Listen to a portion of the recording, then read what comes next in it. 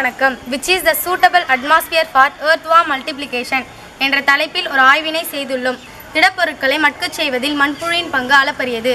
ஆகவே நாம் மண்புழுக்களை விவசாயியின் நண்பன் என்கிறோம். நாம் நம் வீட்டு தோட்டங்களில் எங்கு தோண்டினாலும் ஓரிரு மண்புழுக்களை காணலாம். ஆனால் சில இடங்களில் மண்புழுக்களை காண முடிவதில்லை. ஏன் மண்புழுக்களின் எண்ணிக்கை இடத்திற்கு இடம் வேறுபடுகிறது என்ற கேள்வி எங்கள் மனதில் எழுந்தது.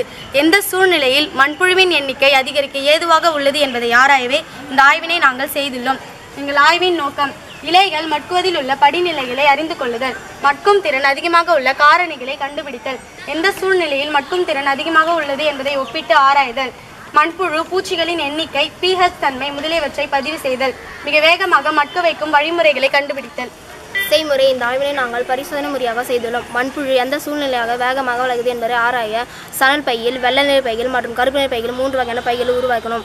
முதல் சாக்கு பையில் 6 கிலோ மண், 1 கிலோ காய்ந்த இலைகள், 250 கிராம் காய்ந்த பூ, 250 கிராம் மாற்றுச்சாணம், 10 முதல் 15 சென்டி நீளத்தில் உள்ள 10 மண்புழுவை இட்டோம். 2வது சணல் பையில் இந்த பொருட்களை விட 50 கிராம் வெள்ளத்தை சேர்த்தோம். 3வது இந்த சணல் பையில் மண் மற்றும் சாயத்தை தவிர மீதி பொருட்களை சேர்த்தோம். வெள்ளை நிற பைகள் மற்றும் கருப்பு நிற பைகள் 3 வகையான பைகளை உருவாக்கினோம். இந்த 9 வகையான பைகளை நீளமான பகுதியில் வைத்தோம். மற்றொரு 9 வகையான பைகளை வெளியிலான இடத்தில் வைத்தோம்.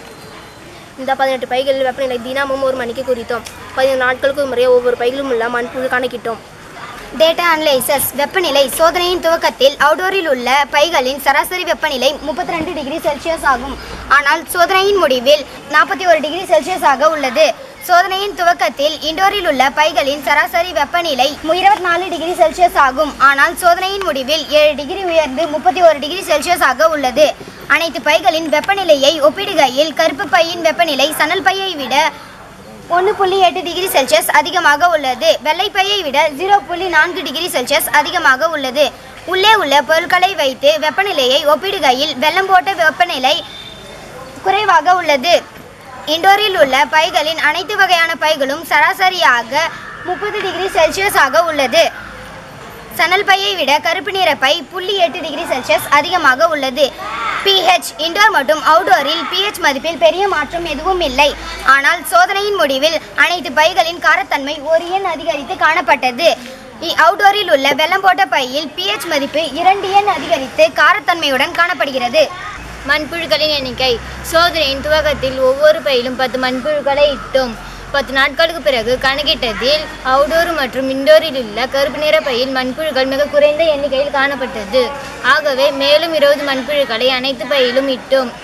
20 நாட்கள் சென்று கணக்கிட்டதில் அவுடோரில் உள்ள அனைத்து பைகளிலும் இருந்த மண்புழுக்கள் இறந்துவிட்டன. இண்டோரில் கண்ட்ரோல் பைகளை தவிர்த்து அனைத்து பைகளிலும் மண்புழுக்களின் எண்ணிக்கை அதிகரித்து இருந்தது. இண்டோரில் உள்ள 9 பைகளில் வெள்ளம் போட்ட பையில் மண்புழுவின் எண்ணிக்கை அதிகரித்து காணப்பட்டது. அதில் கருப்பு பையில் 3 மடங்காக அதிகரித்து இருந்தது. இலையின் தோற்றம். அவுடோரில் உள்ள A3, B3 மற்றும் C3 பைகளில் அதிகம் சிதைவடையவில்லை. வெள்ளம் போட்ட பையில் இலைகள் சிதைவடைந்து சிறு துவல்களாக மாறிவிட்டது.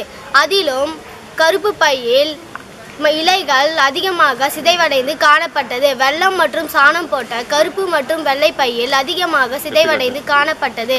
கலர்.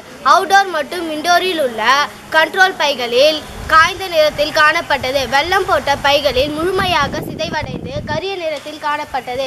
வெள்ளம் மற்றும் சாணம் போட்ட சணல் பையில் காப்பி நிறமாக காணப்பட்டது. ஆய்வின் முடிவு. காய்ந்து விழும் இலைகள் ஒரு இயற்கை வளமாகும். அதனை இயற்கை உரமாக மாற்றுவதில் மண்புழுவின் பங்கு அளப்பரியது. அவுடோரில் உள்ள பைகளின் வெப்பநிலை 30 to 33 டிகிரி செல்சியஸ் வரை இருந்தபோது கருப்பு பையினை தவிர்த்து அனைத்து பைகளிலும் இருந்த மண்புழுக்கள் இறந்துவிட்டன. இண்டோரில் வெப்பநிலை 25 to 30 வரை இருந்த காலங்களில் மண்புழுக்களின் எண்ணிக்கையில் பெரிய மாற்றம் எதுவும் இல்லை. 30 to 32 வரை இருந்தபோது கருப்பு பையினை தவிர்த்து அனைத்து பைகளிலும் இருந்த மண்புழுக்கள் காணப்பட்டது. மற்ற பைகளை ஒப்பிடும்போது வெள்ளம் போட்ட பையில் மண்புழுக்கள் அதிகரித்திருந்தது. கருப்பு பையில் வெப்பத்தை உள்வாங்கும் என்பதனால் கருப்பு நிற பிளாஸ்டிக் பையில் மண்புழுக்கள் அதிகரித்திருந்தது.